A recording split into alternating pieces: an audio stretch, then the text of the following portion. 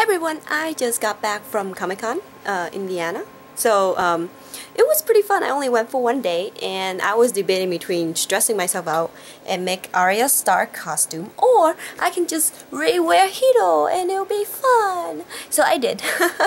I re-wore him and I had a lot of fun. I met up with a lot of friends there and made some new ones, so that was really cool. So this quick video is just to show you what the whole cosplay kind of look like up close, I guess.